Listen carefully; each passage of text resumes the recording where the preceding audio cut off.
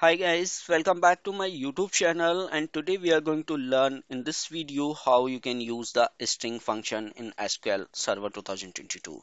So let's get started. Now here I collected all the string function in used in the SQL. So and I write it down the syntax, how you can use it, and the marks, what is the purpose of using all these function. So substring function is you can write a command first, substring bracket start expression, that means is a column name, start with how from where you want to start and how much length you want to capture. So that means is if you have suppose a name that's called a mark and you want to collect only the starting two or three words, that you can capture it from the substring, or you can divide it that value into two or three parts, like capture the starting words or till the end, left and the right. So you can capture the wording from the from left side or from the right side. I will show you the practical how you can do that. Len command or the data length is used to calculate how many digit you are using in your output. So how many length is for your the table output, sorry, the column output length. Character index is used for the search the value inside your data. Replaces when you are replacing your output with the some other name or the some other value.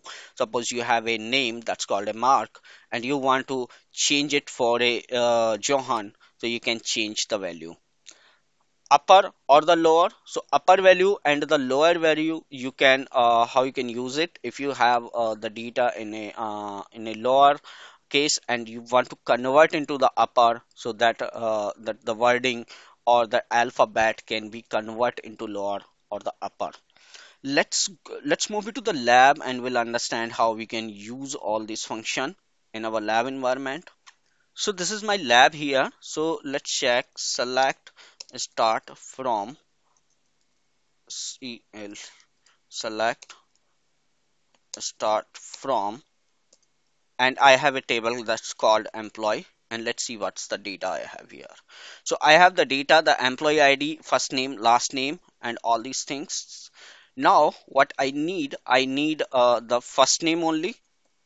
So the first name, that's fine, and I'm going to use the lowercase and the uppercase scenario here. I write it down all the commands in the sequence so I can show you the practical. So let's start this practical for the lower, and how you can do that. So use the lowercase here, lower, lower, and the bracket start, and you can close the bracket, and now execute this command. So this data, all data comes in the lowercase, and if it is the no column name is showing, so you can mark as a the first name and execute it. So your first name is changed to all this lowercase, or if you want to see the original name what it was, so select this command, let me put it enter here and execute. So now you can see in the original name while capital J, but after using the lower command it's converted to into small j. And the similar basis you can use the upper command and execute this. So now the actual name was the James, but it converted to all cases in the upper data. So that's how you can use the lower and the upper case. So let me mark, is it done? This practical is done and this is done. And let's use the left command. So left command, how you can use it. Okay, so now is the left and the right command. Let me go here and just use the syntax, that will be a left here, left, left, and under this name, how many words I needed. From this I need one, two, three digit. So let's execute this. So now here you can see in it the output only the three word from the James table. It shows only the three words JAM, JAK, and HOR, GAR, Gavin, and Daksha. luc. So only the three digit it's calculated from the left side. If you want to go collect the value from the right side, type it the right and execute. So it took the three digit from the right side. So digit three digit are like a MES mass. Jack is only the three word, and this calculated from this right side the three words. So that's how you can calculate or you can pick up the value from left and right. Let me go to the table what and all we done it. So now this is done, and now here this is done.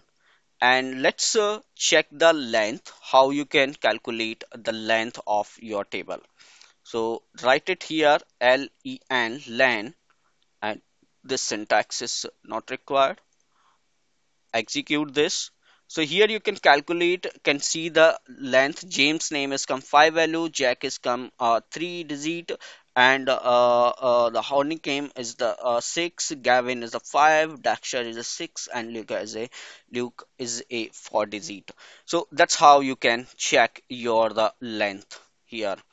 Let me type is done, and the data length also almost will be the same, but in the length it will calculate your what you say the space also, but it will exclude your spaces.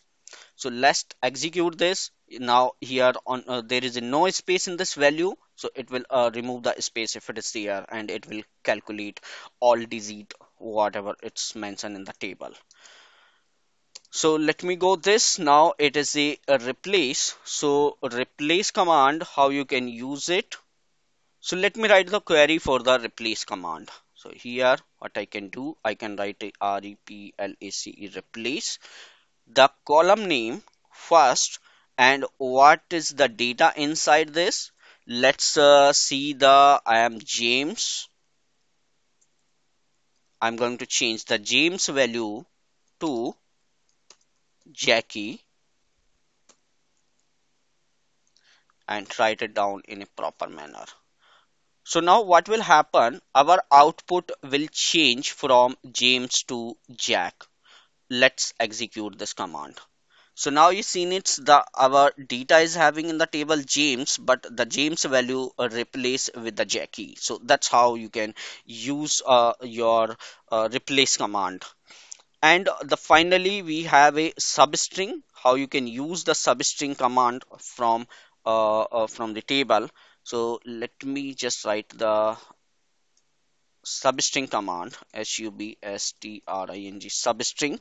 So you need to mention the column name as the first name and comma the value from where you need to start, suppose 1, and I need only the 3 digit. So let's execute this. So it's calculated from 1 to 3, or if you want the 4 digits, so you can put it the 4 digit here, and can see the this is my the original data, and this is my the after using the substring. So you have a like James, Jack, Horn, Gavi, and Dax. So all these are value under the 4 substring. So guys, that's how you can use your the substring command. And let me go here. The replace is done, and we learn about the substring command as well. So guys, do the practice. If you have any questions, do let me know. I can answer for your questions, and you can start learning the SQL. So I will see you soon in my the next video, which coming up with some other interesting video. So thank you guys.